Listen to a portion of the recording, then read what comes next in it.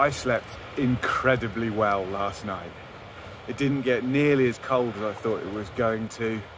White noise of the waterfall. I slept like a baby. I think I woke up once or twice and heard the rain, but this morning, clear skies, sun's come out again, and the wind has died right down. It's probably more out on the road, but it's definitely a lot less than it was yesterday. It's looking like a beautiful day. So I'm all packed up. It's just before 9. Gonna try and, do another semi-decent distance today. We'll climb over to Killin, I think, and then start heading south. I'd quite like to try and find a campsite tonight because I'm starting to get a bit road itchy. I'd quite like a shower. But we shall see. We shall see where the road takes us. I'm feeling good. Legs are feeling okay. Birds singing. Let's get this show on the road.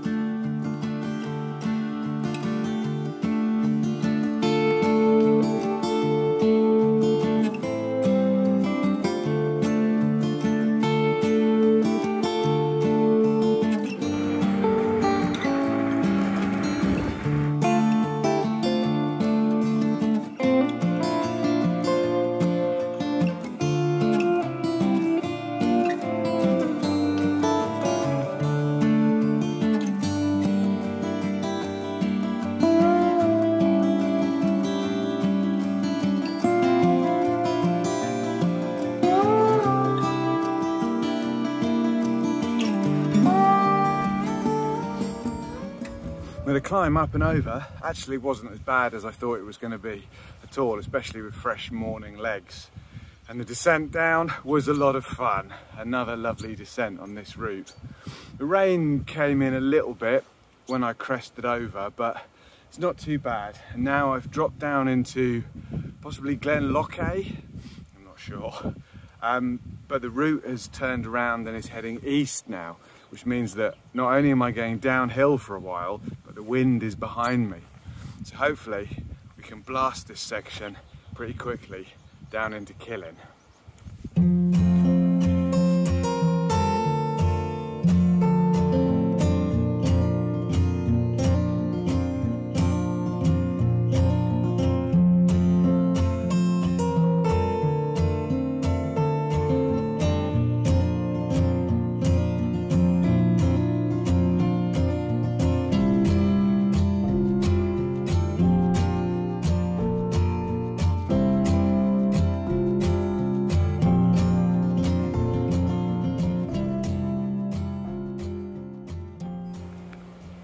It was a lovely long cruise down into Killin, which is a very nice little village. Lots of good places to eat if you wanted that sort of thing.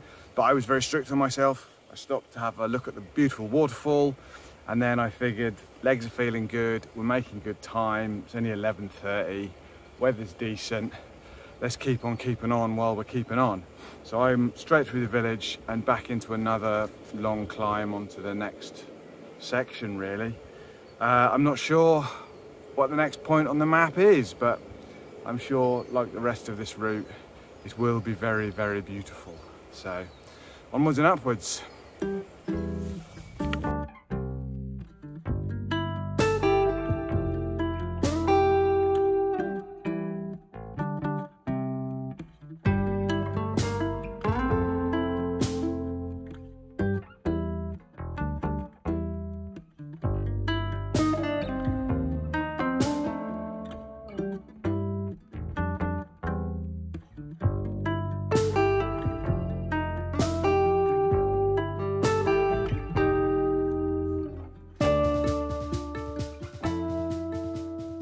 Well, that last little section of the climb up out of Killin was quite tricky. The path follows this beautiful little sheltered valley with an amazing rushing river in the bottom, and it's all slick rocks and roots under your tyres, but to either side you're flanked by these little stunted birch trees, and they're all just absolutely draped in all kinds of mosses and lichens, and it's amazing. It's really beautiful. I do love moss, I have to say. Anyway, I found gravel again. It's a bit more climbing, but not a lot. Just stopped for a snack. Everything smells amazing. It rained and then the sun came out, and it's, oh yeah, I love being in the forest.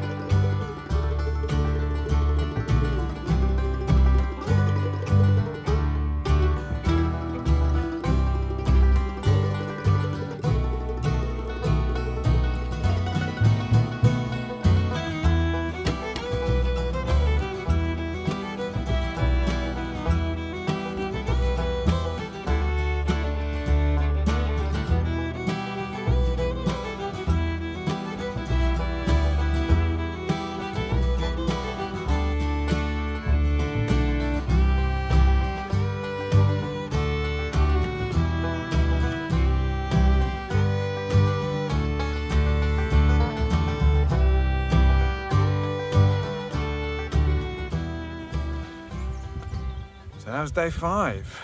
Another splendid badger day, delivering pretty much what I've come to expect of this, really. Little bit of sun, little bit of rain, little bit of wind. Amazing riding. Quite hard riding today. I pushed more sections than I have previously. Not sort of long sections, but some of the bits are just quite steep and the surface is a bit more beaten up than on a lot of the rest of it. Still spectacular views, all the rest. I came down into Calendar and I thought I'd find a campsite there, but actually by the time I got down there it felt a bit early to stop, so I figured I'd push on and get a wild camp. But of course it's all Loch Lomond and Trossachs around here, and so it's all camping controlled. So I pedalled and pedalled and pedalled, and eventually I found the spot and I bit the bullet and just bought a permit. It's a beautiful view down over Loch Drunkie. It's got a picnic table. I didn't really look at the pitch before I bought the permit. So it's a little bit damp in places, but it's pretty decent. It was only £4 anyway, so bargain. I'm very hungry, I'm very tired. So this is me, signing off on the banks of Loch Drunkie. And tomorrow, we finish the badger. Just as I feel like I'm really finding my legs, but that's always the way. Anyway, dinner time for me. I'll see you all on the morrow. Bye now.